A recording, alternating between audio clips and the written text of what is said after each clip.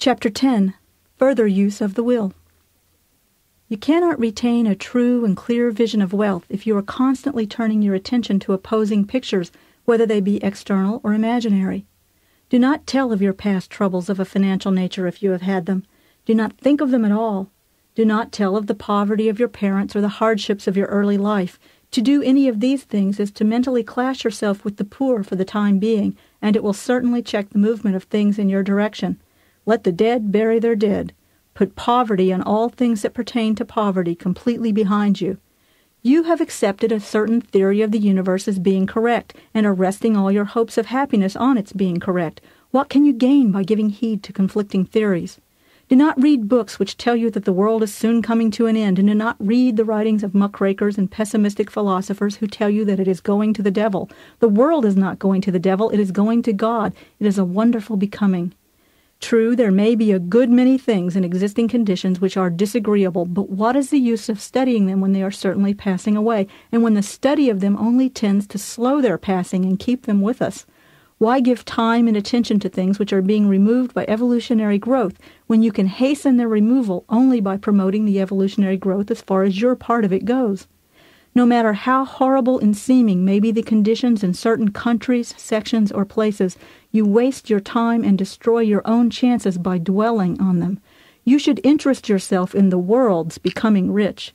Think of the riches the world is coming into instead of the poverty it is growing out of, and bear in mind that the only way in which you can assist the world in growing rich is by growing rich yourself, through the creative method, not the competitive one. Give your attention wholly to riches. Do not focus on poverty. Whenever you think or speak of those who are poor, think and speak of them as those who are becoming rich, as those who are to be congratulated rather than pitied. Then they and others will catch the inspiration and begin to search for the way out. Because I say that you are to give your whole time and mind and thought to riches, it does not follow that you are to be sordid or mean. To become really rich is the noblest aim you can have in life, for it includes everything else. On the competitive plane, the struggle to get rich is a godless scramble for power over others. But when we come into the creative mind, all this is changed.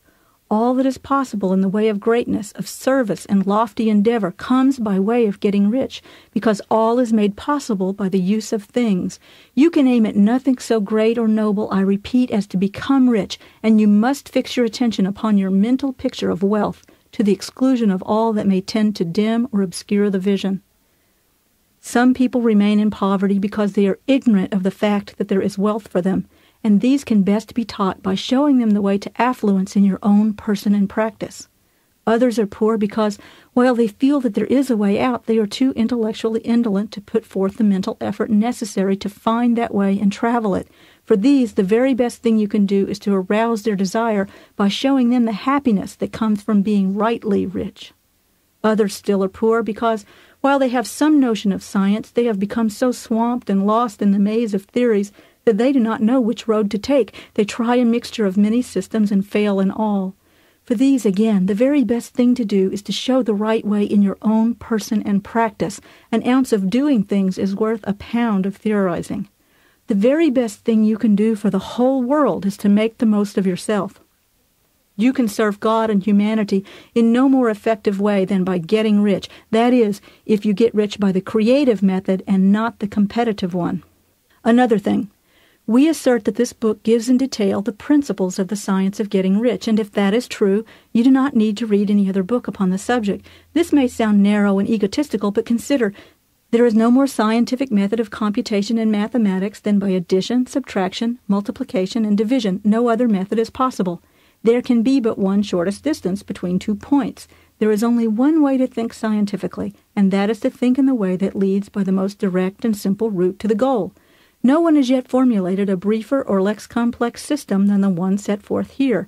It has been stripped of all non-essentials. When you commence on this, lay all others aside. Put them out of your mind altogether. Read this book every day. Keep it with you. Commit it to memory, and do not think about other systems and theories. If you do, you will begin to have doubts and to be uncertain and wavering in your thought, and then you will begin to make failures. After you have made good and become rich, you may study other systems as much as you please. And read only the most optimistic comments on the world's news, those in harmony with your picture. Also, do not dabble in theosophy, spiritualism, or kindred studies. Perhaps the dead still live and are near, but if they are, let them alone. Mind your own business. Wherever the spirits of the dead may be, they have their own work to do, and we have no right to interfere with them. We cannot help them, and it is very doubtful whether they can help us, or whether we have any right to trespass upon their time if they can. Let the dead and the hereafter alone, and solve your own problem. Get rich. If you begin to mix with the occult, you will start mental cross-currents which will surely bring your hopes to shipwreck. Now this and the preceding chapters have brought us to the following statement of basic facts.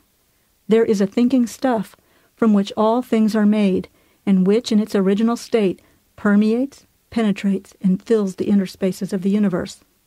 A thought in this substance produces a thing that is imaged by the thought. A person can form things in his thought, and by impressing his thought upon formless substance, can cause the thing he thinks about to be created. In order to do this, a person must pass from the competitive to the creative mind. He must form a clear mental picture of the things he wants, and hold this picture in his thoughts with the fixed purpose to get what he wants, and the unwavering faith that he does get what he wants, closing his mind against all that may tend to shake his purpose, dim his vision, or quench his faith.